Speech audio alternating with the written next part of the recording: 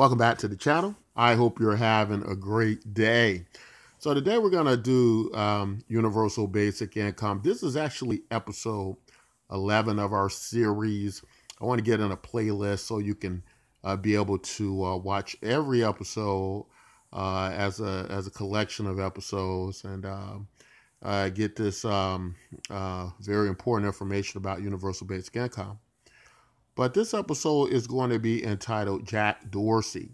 So this could have been entitled anything. It could have been the idea of the video is to speak about many famous people who are involved in universal basic income, more so known people. As we know, when people who are very influential or famous or trusted advocate for certain topics, there is a great deal more interest in those topics, and people tend to pay more attention and understand the seriousness of them and the benefits of them. And so that's began to happen with universal basic income. We have everybody from Elon Musk talking about it will be necessary. We have people like Sir Richard Branson of Virgin Records and Virgin Airlines. We have Mark Zuckerberg of Facebook talking about universal basic income. We have world-renowned economists speaking about it. We have celebrities like Donald Glover, David Chappelle, advocating for universal basic income. And the list just goes on and on and on. You can do a Google search and you'll find all these universal basic income advocates.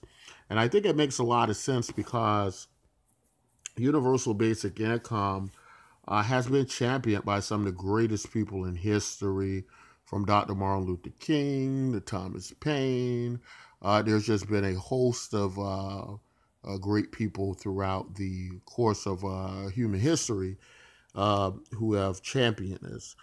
And although it's not a new concept or a new idea, it is resurfacing as a solution to many of the socioeconomic issues. And that is because as we head into the 21st century, we are facing some of the worst economic challenges and potential possibilities I think we've ever had.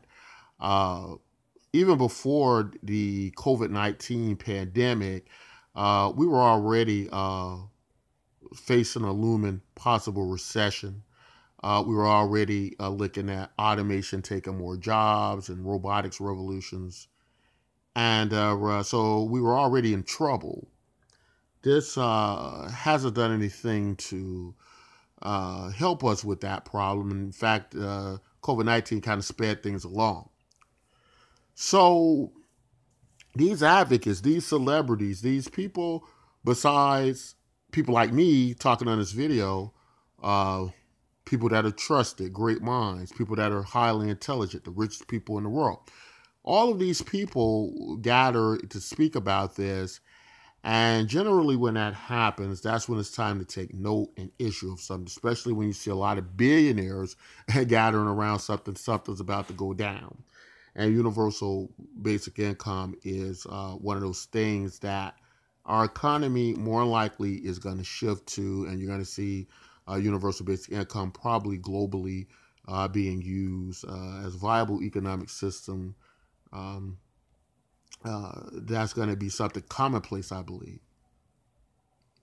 But there's one thing to advocate for something. There's another thing to really put it in motion and put your money where your mouth is. So people like Jack Dorsey, who's recently donated $15 million to help cities provide guaranteed income to their residents. This is from CNBC. Twitter CEO Jack Dorsey has donated $15 million to help mayors of certain cities provide guaranteed income to residents in need. The money will go to Mayors for a Guaranteed Income, a group of about 30 cities, and it will provide each city with up to $500,000. I hope they inform federal policy in the future, Dorsey tweeted of the universal basic income pilots. Right? And so it's very interesting. I had actually been following this story about the 30 mayors. And, I can tell you right off as I've looked at many different universal basic income experiments and read their studies and looked at them. I think it's quite clear, and I don't think it takes a lot of I don't think it takes a lot of analysis to understand that people in need, in this case, are receiving an extra $500 per month. That's going to change their life dramatically to have an extra $500 per month to deal with problems they had to deal with before they had the extra $500 a month. This is a different approach to universal basic income in a way.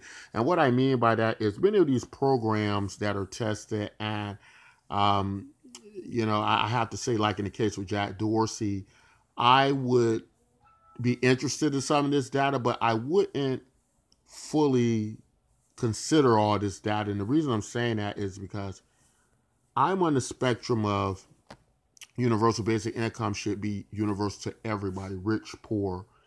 And many times, like in this particular situation, they're going with, I won't say it's not UBI, but it's a version of universal basic income that targets needy people, poor people, and those are the people who need it the most. That is true, but that still negates what universal basic income is, right? When you start to just give it to poorer people, it feels more like a welfare system. Now, that doesn't mean that people won't have the benefits of universal basic income, even if you just give it to poor or needy people, or people who really need it, as opposed to maybe giving it to richer people who are maybe going to hold it or something like that. But it still negates what it is. A universal basic income is across the board for everybody, no matter what you make. And that's very important, I think, in the overall ideology of universal basic income, that we don't start to blur the lines and confuse it with some type of socialism or welfare system. And I think that could be difficult in dealing with economic stimulus in that way. Poor people are more likely going to spend the money right away, and although that does go back into the economy, obviously a person who's poor and already downtrodden, they're going to have a much tougher time getting the results of a person who's maybe using the universal basic income funds for more market stimulus into maybe doing other things like creating a business or starting a job or hiring more people or something like that. If you just give it to poor people, the overall effect on the economy might be a little bit different. So I'm not saying this isn't good and a good start in the right direction. I'm just saying that this wouldn't be the type of universal basic income I would go with. But what I am glad to see is that Jack Dorsey is actually doing something other than advocating for universal basic income, and that is he's put up $15 million. Maybe others who have been as vocal about universal basic income, especially those in the tech industry who in some form or another feel that their advancement in technology and development is kind of creating this result of job displacement in the future. And so they want to be part of the solution. The Elon Musks, the Mark Zuckerbergs, we'd love to see them put up, several $100 million as well in these pilot type programs or any program of their choosing dealing with universal basic income that is, according to them, going to be good in addressing the issue. So we'd love to see something like that occur. What I think is going to happen, though, in the future, in the near future, is we're going to see many approaches and many versions of universal basic income. You have versions like the one in Alaska that I want to do a video on in this series sometime in the near future. But we're going to see all types. The one we're involved with, Bitcoin MYK, is a cryptocurrency, and some people might not quite understand cryptocurrencies yet. They probably heard about Bitcoin, but they're still in the process of understanding these things.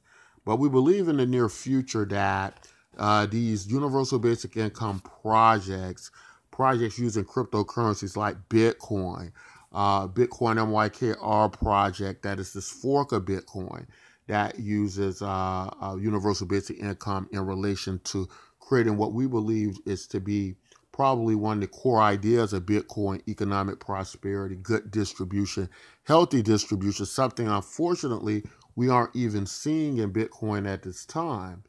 And so that is unfortunate. And I don't think that's really in the spirit of what Bitcoin was meant to be about.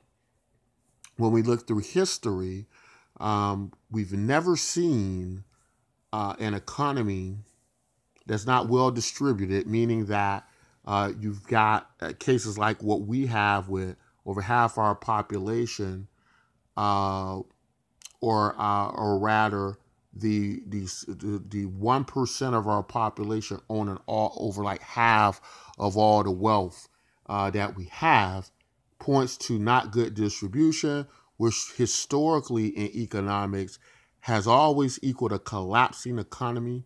They've always created the same signs, and so there's nothing ever good about an economy that's not well distributed.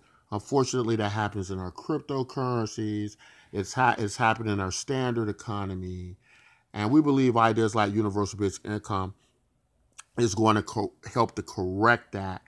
And of course, cryptocurrencies, what's so great about them, unfortunately, as we push for a lot of government universal basic income projects, which I do believe is going to be necessary to get this started. I do believe this is going to have to be both government effort, private sector effort, blockchain effort, however you want to look at it. So these things are going to all have to happen together. Unfortunately, this happening through the government, through cash, in a sense, also makes it possible for the government to shut it down, government policies to change policies in it, or new administrations to come in and get rid of it altogether. And so doing this over the blockchain with projects like we've created for universal basic income, you won't have that problem because these are decentralized ledgers that cannot be shut down by any government or anyone. And so, unless you shut the entire internet off, which, we can factor the many issues we have with that. You can sign up and register for free today. Start earning our valuable traded cryptocurrency. And so make sure you do that. If you have any questions, feel free to ask them in the comments section. On our website, we have live chat support. But this is the way it's going. And, so we're going to see many different approaches to universal basic income. We're going to see many people we trust and advocates speaking about it. And so this is here to stay. We believe it's going to be very interesting to watch. Just going to be one of those things. I believe that we're going to see a lot more literacy on universal basic income in the future through our media, through our influencers, our content influencers, our social media influencers, and a variety of people. But that's all I want to say in this video. Like and subscribe if you like this video, and share this universal basic income series with people across social media, especially those who are interested in social media, interested in universal basic income. I think they'll find some very interesting information we discuss about it. But that's all I want to say in this video. If you like content like this, don't forget to like, subscribe, and until next time, as always, take care.